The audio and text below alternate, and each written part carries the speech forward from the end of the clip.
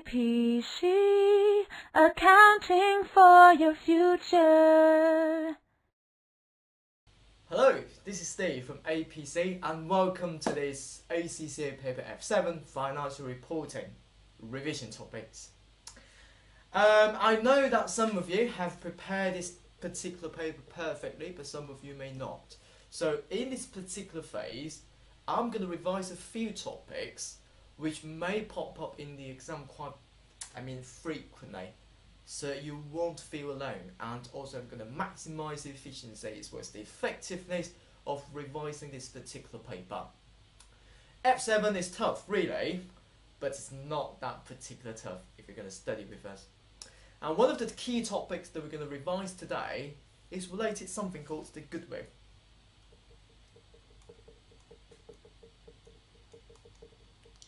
So, according to the, you have to remember this, according to the IFRS number 3 business combination, there are two ways that we can calculate the goodwill, but it's not that important from the F7 exam's perspective, maybe more relevant in the P2. So, what I tend to do is, I'm going to talk to you a little bit about the goodwill. How does that work? So, for example, if you are going to buy another company, so this is the target company and this is your company. So if you buy another company, you are gonna pay for other company for $100 with the net asset or the equity, which is the asset you can touch in the target company in the SFP. You can obtain that SFP in the target companies for the equity. Total out, for example, $80.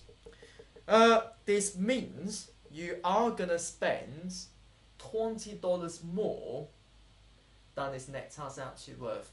So that $20 of premium is called the goodwill, to reflect the fact that you purchase the target companies, all of those tangible or can touch, as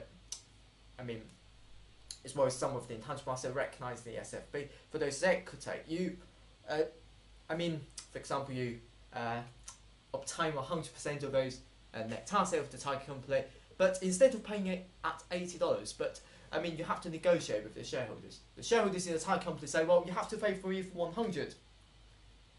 So if that is the case, you can think about it this way from the accounting's point of view. It's this: well, because it's actually worth 80, but you pay for 100 because you think after the acquisition of the target company, you can use its reputation of the target company as well as the customer base of the customer list, for example, to generate more economic benefit. And that economic benefit is worth at 20. So that's the reason why you're going to recognize it in the non-current asset into the consolidated account of 20 here. So here's the thing. Well, here's the tricky bit. Well, the goodwill, why are they calling us the goodwill? Well, I must say to you that goodwill is the ending balance. So if you don't believe me, just to see the T accounts for this, we've got debits as well credits. Fine. And because we pay 100, so we're going to credit the cash of 100. So we credit cash and debit the goodwill.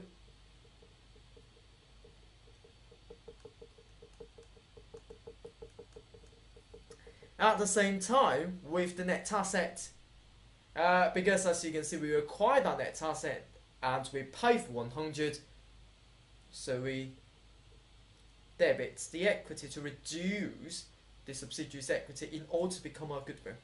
So we debit the asset and credit the goodwill of 80. So as you can see, the debit is higher than the credit, so the balancing figure would be the goodwill that pops up into the non-current asset under the intangible asset of the consolidated SFP only. Consolidated balance sheets if you prefer. That's it. In later sections, we will introduce a lot more complicated scenarios where you're not going to acquire 100% of the subsidiaries, but maybe we're going to acquire only 80% of them. If that's the case, how are we going to account for the goodwill? Also some of the goodwill impairments that might exist, the different treatments under the IFRS number 3 for the full goodwill and partial goodwill. Of course, we will look at those in a second. So, happy studying, and more importantly, is the best of luck into your upcoming paper F7 exam. A.P.C. Accounting for your future.